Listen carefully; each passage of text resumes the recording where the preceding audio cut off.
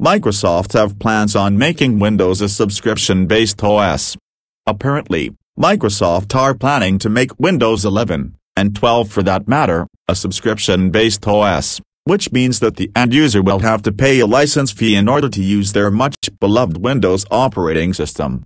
Windows is already expensive enough as is. It costs over $100 just to get a copy of Windows 11 Home or Professional. No wonder businesses take a lot longer to upgrade. The cost of upgrading many machines would be unthinkable, and some computers might be too old to run the latest and greatest version of Windows. This is often a reason companies stick with older, unsupported versions of Windows. Even in a rich country like Australia, a certain percentage of the population there still run Windows 7. This also includes places like medical centers, hospitals, and other places that have mission-critical systems that might be incompatible with newer versions of Windows or specific software.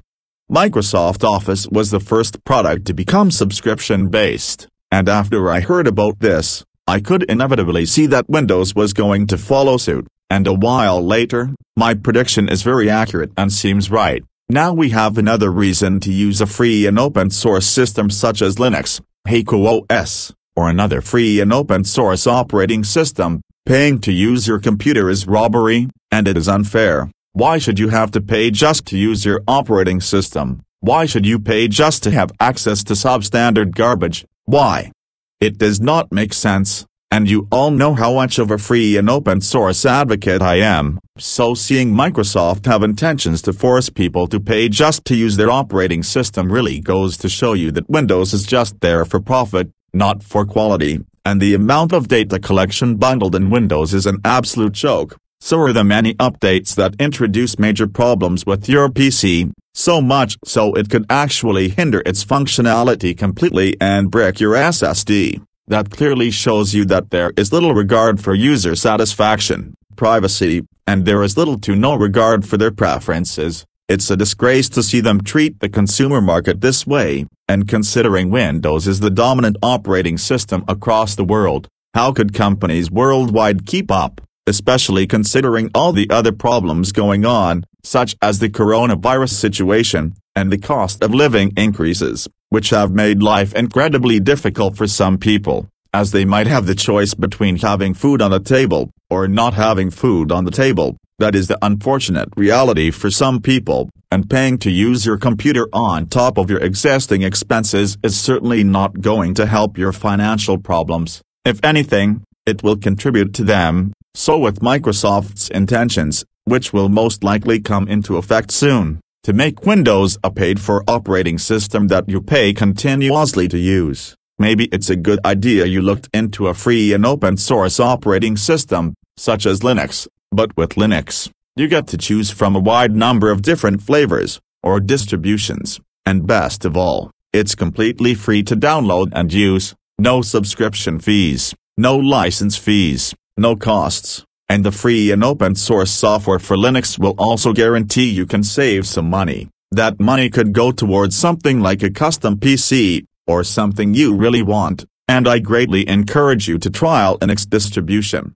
If using Linux is of your interest, of course, my personal recommendation to beginners is Linux Mint, as it is one of the easiest Linux distributions to set up and use. It works really well on any existing hardware, including older or less powerful hardware. It's also very friendly when it comes to user privacy, as no telemetry or tracking is bundled with it. Although your applications can still collect data about you and your operating system, and Linux Mint is based on Ubuntu and has a large community base surrounding it, meaning you can talk to other people who also use Linux Mint, and ask them for help if that need arises, or you need to troubleshoot a problem. And the fact it's based on Ubuntu means you will always get the latest updates for your applications around the same time Ubuntu does. But a Debian edition is also available, in case you're opposed to Ubuntu or using a distro based on it. However, I personally think there is little difference, other than the fact the Debian edition of Linux Mint is based on Debian.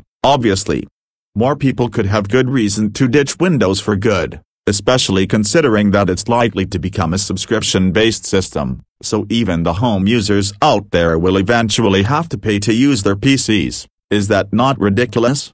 I think it is. It's also robbery to the user, as he or she must pay to use their system. It's also likely that Microsoft will offer a free but feature-reduced version of Windows, so the people who cannot afford to use it might still be able to use it, but the chances that a free version of Windows will be as good as the paid-for version is almost non-existent. Microsoft will most likely cut out a lot of features and functionality, making it seem like the paid-for version of Windows is better, and this is to get people to pay for it, but many users will be pissed off, especially the ones who are poor or do not like subscription-based software, and it is very unfortunate to see them try to cut poor people out of the PC market completely. Well, luckily for you people who are poor, you do have free options like Linux, and chances are, you might have an older PC or laptop. Poor people generally buy refurbished or pre-owned PCs or laptops as they are significantly cheaper than newer, more modern ones,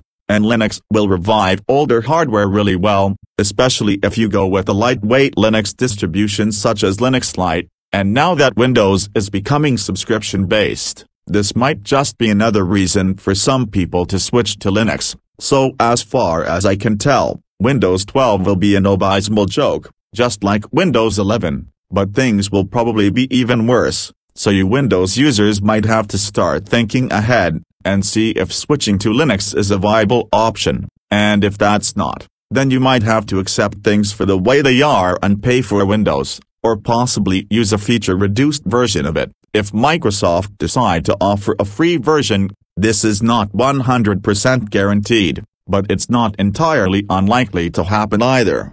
What do you think of this? Do you think a lot of people could be pissed off or annoyed that Microsoft are making Windows subscription-based? Do you think they will offer a free version with less features? And do you think this is another reason for people to switch to Linux? Let me know down in the comments section below. Alrighty, that's it for this video folks. Remember to like, share, comment, and subscribe, and I will see you in my next video. Bye for now.